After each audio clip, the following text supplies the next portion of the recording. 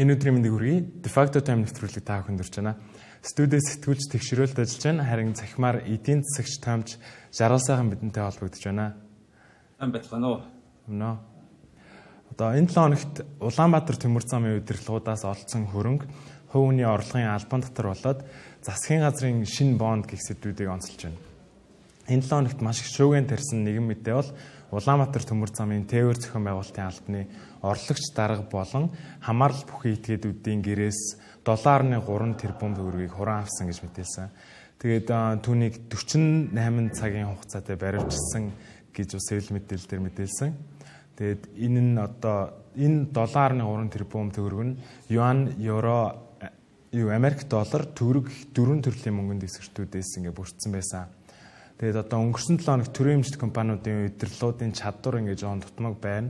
Тэгээд олон нийтийн компани болсноор илүү ингэ сайжирна гэж ярьж байсан шүү дээ. Тэгэхээр одоо ихэнх хүмүүсийн ингээ асууж байгаа асуулт нь төрийн эмчит компани ажилд нь одоо хаанаас ийм их мөнгө цуглуулад байна вэ гэдэг нь. Одоо та энэ талаар юу гэж бодож байна вэ? За тийм бүгдээр адилхан мэдээлэлтэй байгаа.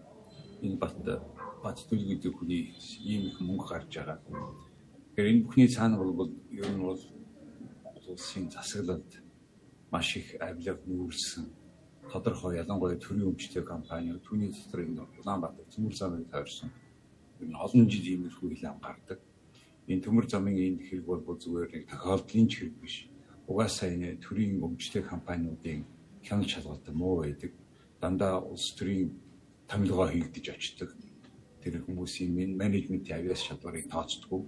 Энэ байдлын одоо яг ийм олон жилийн мужиг болсон ажлын зөвхөн нэг тодорхой нэг ихэрлэнд энэ бат төлөв дээр холбоотой хэрэг байна л да. Гэхдээ хүний бол одоо ингээ яг буруутай гинт хэрэгтэн энэ төр гэдгийг шүүх тогтоо.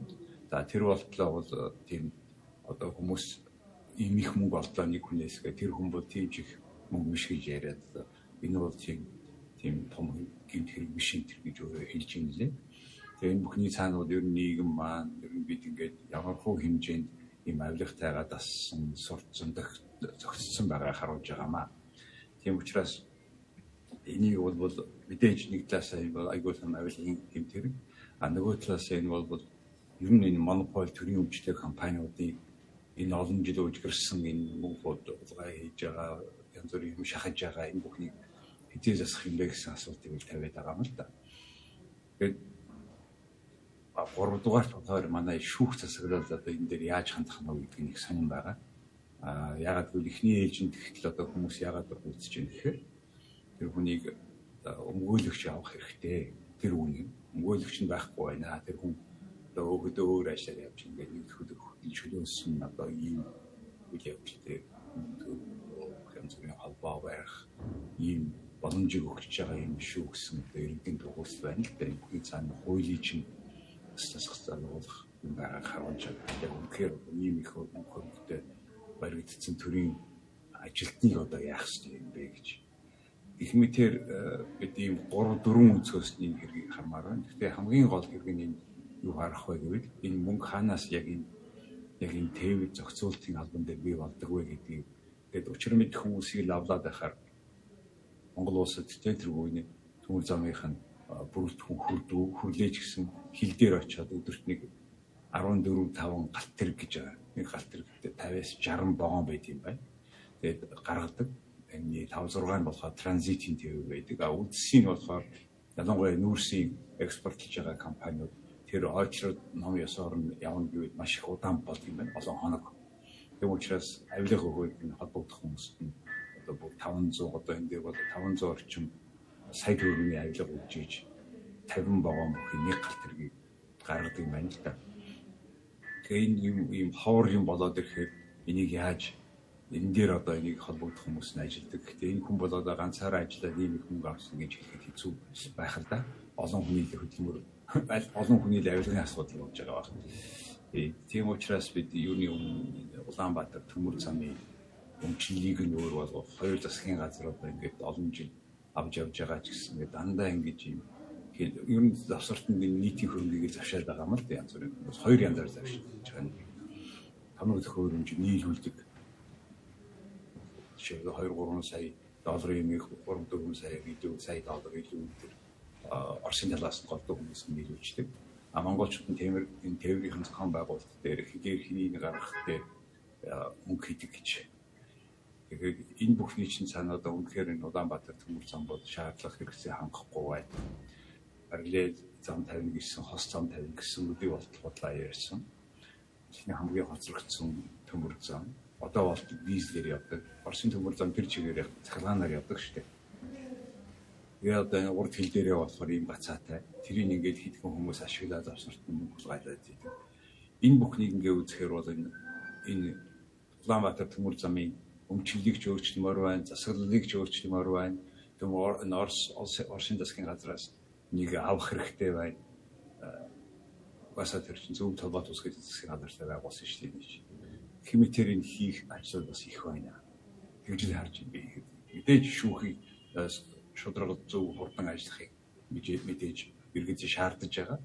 Ер нь бол ингээд төрийн өмчтэй олон хүмүүсээс шүүх, прокурор энтрээс олон 100 мянган, олон 100 сая төгрөгийн мөнгө олдлоо гэдэг. Тэгээ хэрэгүүд нь самхардаг. Тэгээ дараагийн өөр нэг явуулгын хэрэгээр өмнөх хэрэг нь алга болдог. Энэ бүхнийг л одоо өөрчлөх цаг болчиход байгаа юм аа.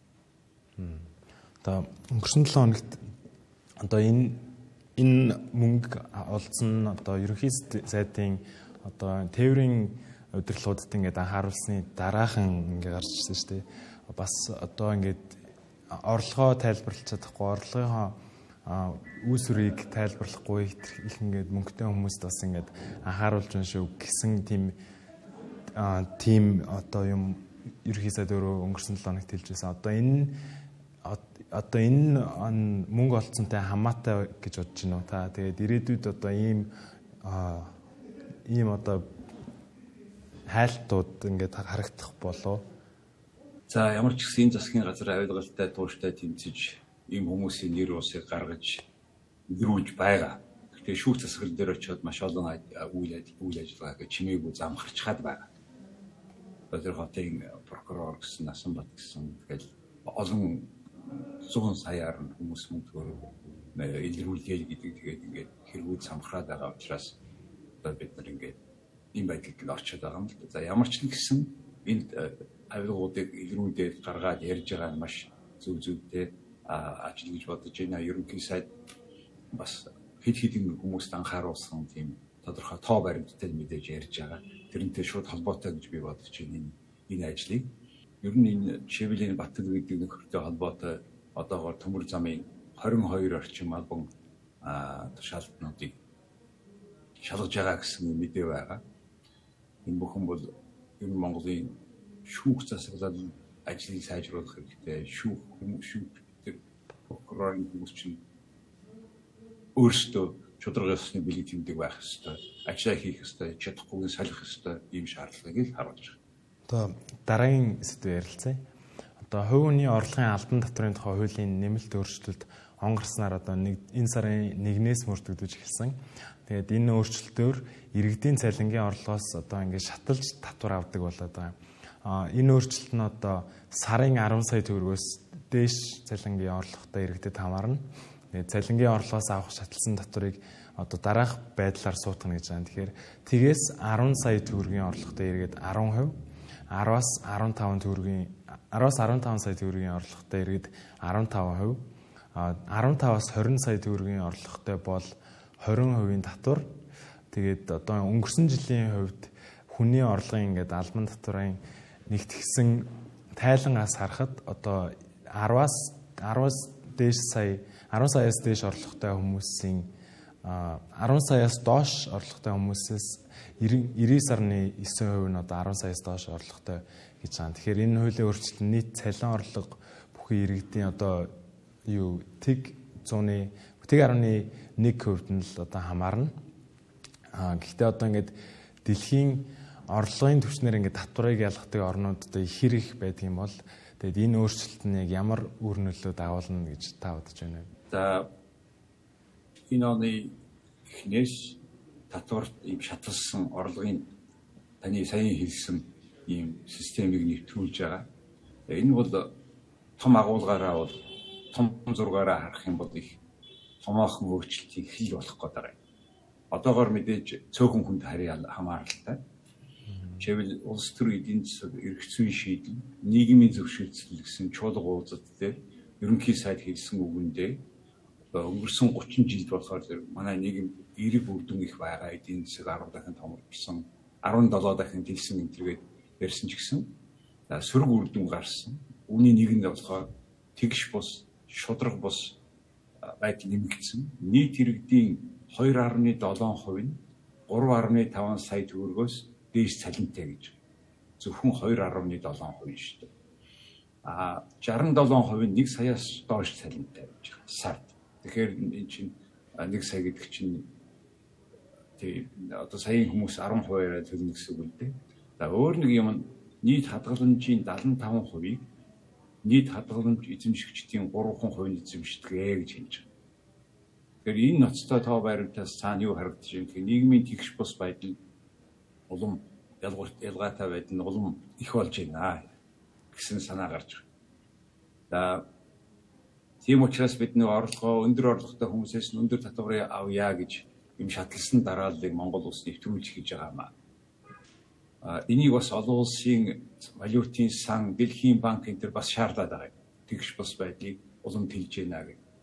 Тэгэхээр нөгөө талаас саяхан болтол Монголд явж ирсэн гол зарчим юу байсан гэхээр бүх татвар 10%, орлогын татвар, ашигын татвар гэх мэт энийг одоо инх сайхны засгийн газрын үед хийсэн. Тэрнээс хойш бол манай эдийн засгийг хөгжихэд бол энэ шийдвэрлэх хүчин зүйл болсон эдийн засгийн хувь. Яг нь flat tax гэдэг юм хавтгай нэг татвар хүн болгон.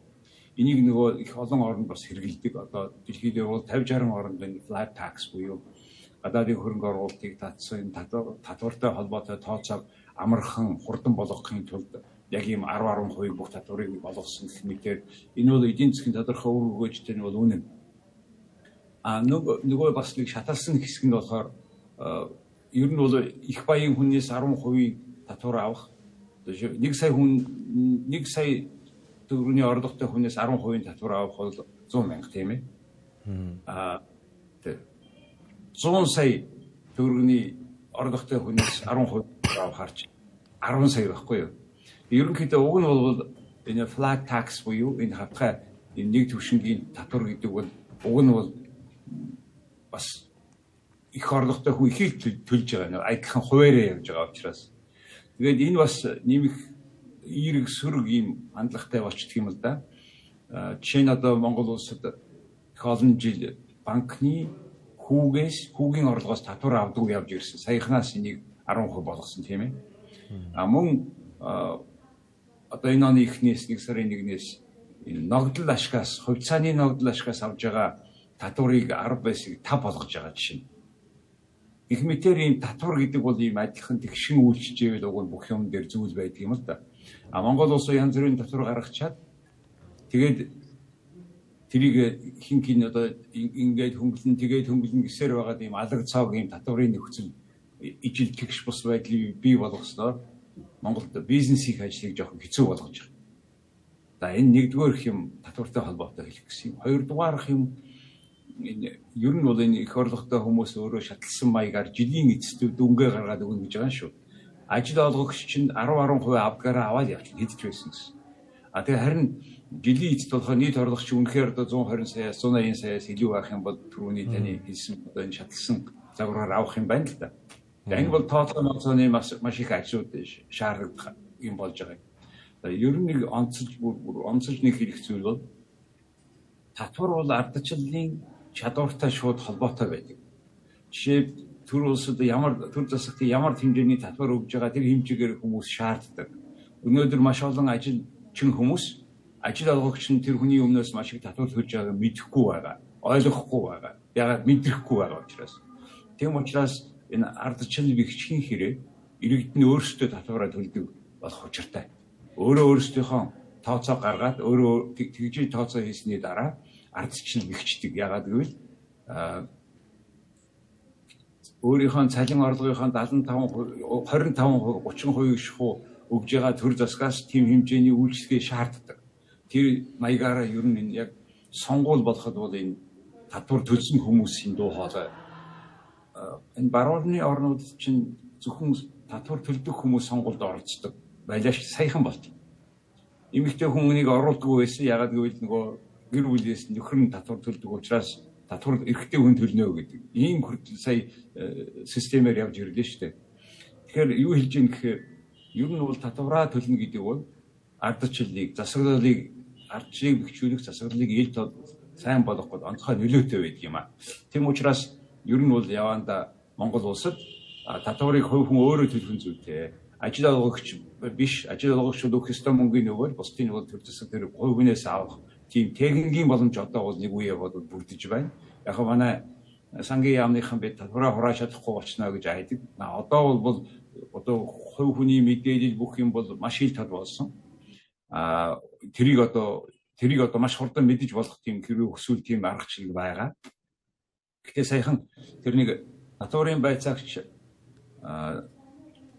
хүний банкны бүх гүйлгээ тэр нийт хуулийг авах хэрэгтэй гэж ярьсан тийм юм бол худлаа юм байлээ. Тэр бол тех боломжгүй, тех ёсгүй.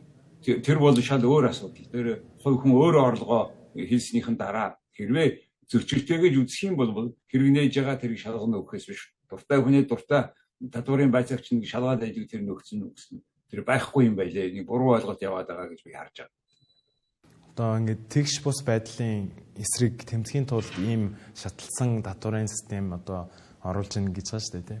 Харин одоо орлого өндөртэй иргэдийн эсрэг одоо ийм тэгш бус байдал үүснэ гэж харж болох уу? Одоо их орлоготой байгаагийнхаа төлөө илүү их татвар төлж байна гэж үзэх хүмүүс үзэж байгаа байх зарим хүмүүс. Одоо энэний талаар та юу гэж бодож байна вэ? Ер нь нийгэмд их өндөр орлогоо тайлбарлаж чадахгүй тийм нөхцөл байдал хүн амьтан олон бий болж байна л да. Саяын шалгалтууч бүгдийн саяын их хүчийг харуулад шүү. Тэгэхээр ер нь энэтэй тэмцэхийн тулд дээрээсээ бүр хамгийн дээр одоо бүр өндөрлөгөөс ялангуяа манай төрийн 3 өндөрлөг гэдэгт манайх буруу ойлголт яваад байдаг юм аа. Төрийн 3 өндөрлөг гэдэг бол ардчилсан оронд бас шүүх, дээд шүүхийн дарга нь ордог юм аа. Тэгэхээр тэр дээд шүүхийн даргаас эхлээд ерөнхийдөө одоо энэ их хурлын дарга ерөнхий сайдын хүмүүс өөрсдийнхөө орлогыг одоо ийм орлого авсан тэрийгэ тайлбарлах хэрэгтэй л дээ. Тэгжээж энэ ажил яг бүрэн зэгцээрээ хийгдэнэ. Ер нь бол дээрээсээ энэ иймэрхүү ажил дээр бол би ийм орлоготой ингэж олсон гэдгээ тайлбарлах хэрэгтэй. Тайлбарлаж чадахгүй байгаа бол Сингапур улс шиг энийг авилгын мөнгө гэж үздэг. Тэгээ зөх хариуцлагуудыг хүлээдэг. Ийм систем руу ер нь явандаа явж байгаа юм. Одоо эдгээр хийхгүй маа гэхэд дараагийн төр засгаас ийм шаардсан болно доо. Энэ чиглэлээр гол нь энэ шудраг бус байдлаас л болоод байгаа. Түүнээс хувь хүнийг баяжлаа гэж өөрсдийнхөө бизнесээр хичнээн том мөнгө хийсэн хүмүүс байгаа ш. Тэр хүмүүсийг харин урамшуулах хэрэгтэй ш. Тэрийн хөтөлбөрөөрөө бизнесээр хахуулгүйгээр бизнес хийж том орлого олж байгаа бүх хүмүүс бол Монголын эдийн засгийг хөдөлгөж яваа хүмүүс нь ажил олгогч нар нь. Тийм учраас тэднийг дэмжих хэрэгтэй. Тийм хүмүүсээс гадна төр засагт ажилласан ямарваа нэгэн тийм бизнес хийгээгүй мөртлөө их баяжсан энэ төрийн ажилтнуудтай бол харин асуултыг тавих хэрэгтэй, тайлбарлуулах хэрэгтэй. Тайлбарлаж чадахгүй бол авилгагдсан мөнгө гэж Сингапур шиг үзээд тэр мөнгө төгөөг одоо тайлбарлаж чадахгүй тэгээд хулгайс л байж таараш. Ийм арга хэмжээ авах хэрэгтэй гэж бодож байна. Энэ 7 оны сүүлийн институт ярилцъя. Одоо саяхан Чингис бондоо цагтаа төлж дуусглаа. Харин одоо энэ жил гэрээгээ бондын 800 сая $8. Дараа жил хуралдай бондын 600 сая $8 одоо төлөх ингээ шаардлагатай, төлж дуусгах шаардлагатай байгаа. Тэгэд одоо энэ хоёр том бондыг яаж эргэн төлөх вэ гэхэд одоо ингээд дахин санхүүжүүлэхээр болсон. Өөрөөр хэлбэл одоо энэ өрийгөө энэ бондыгоо өөр бонд авч ингээд дарах шийдвэр төрсэн байна. Тэгэхээр Монгол Улсын засгийн газраас энэ 7 хоногт хоногийн одоо мигмар гарагт 650 сая $8 шинэ бонд босгох арилжааг олон улсын зах зээлд нээсэн. Тэгээд бондын хүүг 11-ээс 12% ингээд бодлогын хүүгээс 1-ээс 2% бага байхаар тооцоолсон бол одоо 138 хөрөнгө оруулагчаас 4 тэрбум Америк долларын захиалга ирсэн болохоор одоо ингээд хүүгээ 865% болон бууруулсан. Тэгэхээр мэдээж өмнөх бондуудаа төлөх нь зөв. Гэхдээ одоо энэ шинэ бондоор санхүүжүүлэх нь ингээд зөв үү? Тэгэд өөр ингээд нөхөн төлөх боломжууд байгаа юу? За энэ чих сонин чухал сэдв энийг ил тод ярилцах ёстой. Ер нь засгийн газар 2013 оноос хойш Чингис бонд анх аваад 1.5 тэрбум. Тэгээд тэр мөнгийг л олигтой ашиглаж чадаагүй. Тэрийг одоо болтол бид яг яаж ашигласан гэдгийг ямар хүмүүс тэрийг бас булгайсан завшсан юм байгаа ш. Тэгээ олон хүмүүс чинь нөө хөөх гэмт хэргийг хөөн хилцэх хугацаанд дууссан гэж хэлээд өөрсдөө шүлөөсөн хууль гаргаад өөрсдөө шүлөөс явж байгаа. Тэрийг хүмүүс нэр усаар нь мэдж байгаа. Түүнээс хойш энэ бондын бүх бондууд зөвхөн тэр бондыг л иргэн төлөхтэй холбоотойгоор баг явж ирсэн. Хөгжлийн банк руу очсон мөнгийг юу болсон гэд мэдж байгаа. Тэр одоо ингээд хөгжлийн банкны зээлийнх нь хагасаас илүү төлөвлөхгүй зээл болсон. Тэгээд тэрнтэй холбоотой нэг улс төрийн хүмүүс баримтлаа сүржигнэлээс одоо бүгдээрээ шоронгоос гаргацсан л байлаа. Асуудал нь тэднийг шоронд оруулах гэж тэднээс мөнгө авах тал байгаа юм л. Тэгээд гэх мэтээр ингэж өргөөжгүй ашиглаж ирсэн. Тэр засаг болохоор зэрэг ялангуяа тухайн үедээ болохоор бид өөр ашигтай энэ тийм хийсэн гэж ярьдаг. Гэтэ тийм их өрөөр юм хийж болох уу гэдэг л асуудал гарч байгаа юм. Энэний хараат бус юм дүгнэлт өгсөн юм одоо болтол байхгүй байгаа. Тинч хариуцлага хүлээхгүй байгаа. Төлбөрийн болохоор Монголын ард түмэн төлж байгаа. Мөнгөнийхөө ханшин унж байгаа. Инфляцаар төлж байгаа. Зүгээр жирийн энгийн ажилчин хүмүүс чинь дунд зорилготой хүмүүс чинь энэ бүх мөнгийг төлөөд ингээд дуусгаад дуусчих шít. Тэгээ яг энэ удаад одоо ингээд арай хямдхан хүүгээр босгочтой гэж магтчихл байгаа. Тэр нь ч тийм л юм байлээ. Ямар ч гэсэн одоо бид дахиад нэг 400 хэдэн сая долларын өртөө үлдэж байгаа. Саяын 650 чинь бас төлнө. 5 жилийн хугацаатай. 5 жилийн дараа төлнө. Түүнээс гадна өшөө 400 сая долларын өр байгаа. Тэгээ ингээд өрийг өрөөр яваад дараагийн засгийн газартаа үлдээгээд л яваад байгаа юм л.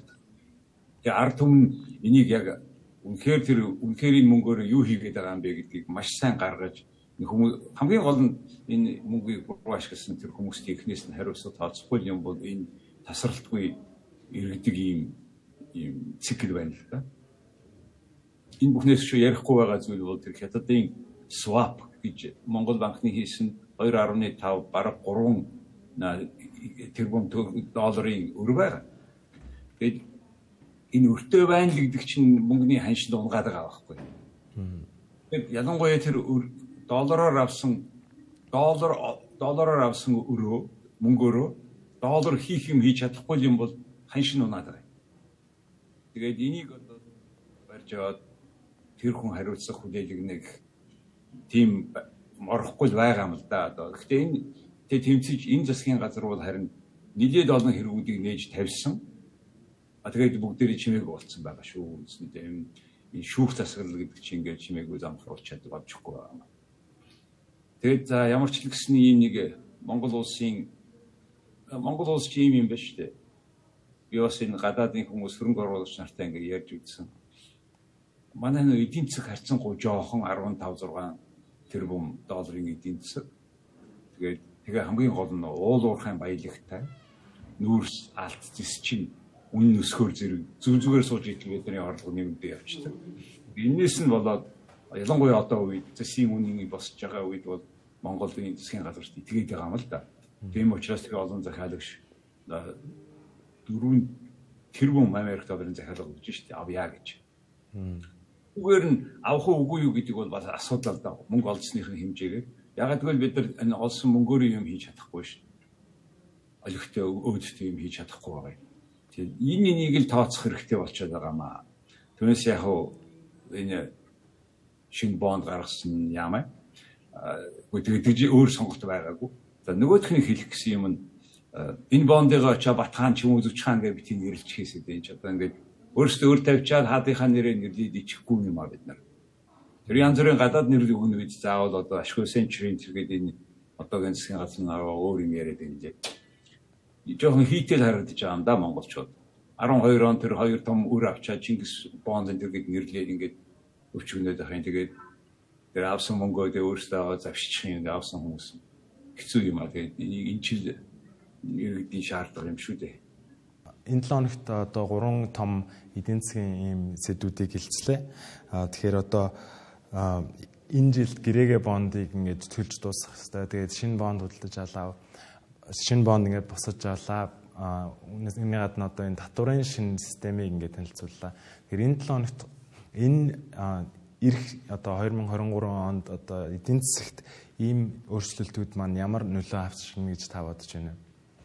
За яг эдгээр өөрчлөлтүүд нэг үе бодвол бид нар ийм асуудлаа ил тод гарч яриад хийгсээ ингээ зөвшөлтсөд ингээ явж байгаа нь бол маш зөв зүйтэй асуудал бодож байна. Өнөөдрийн энэ саяхан бодож байна манай амрагдсан 3 сэдв бүр эдийн засгийг эдийн засаг тодорхой нэг үзүүлнэ гэж бодож байна. Ер нь бол онцолж хэлэхэд бол нэгдүгээрт арилжааны ийм маягаар ийм зээл босохгүй гэдгээ нарийн тооцох хэрэгтэй. Арилжааны ийм бонд гаргах нь бол яг юунд ашиглах нь маш тодорхой байхгүй бол одоо хүртэл зөвхөн үнийг төлөх яваад байгаа гэдэг юм байна. Хоёрдугаар ер нь татвар нэмээд байхыг бол эсэргүүцэх хэрэгтэй. Яагаад гэвэл тэр татварт өгж байгаа мөнгө чинь эдийн засагт хөрөнгө оруулалт маягаар орох хэрэгтэй юм шүү дээ. Тийм учраас хувийн компаниуд аль болохоор ачаалал бага болгож ижил их болгох биш. Бага болгож ижил ингээд хөгждөг эдийн засгийн чөлөө зах бий болдог гэдгийг л анхаармаар байна. Факто тойм нэвтрүүлэгтээ энэ 7 хоногт хамт байсан баярлалаа. Одоо бид энэ 7 хоногийн хамгийн чухал 3 сэдвийг онцлоо. Баярлалаа. Баярлалаа.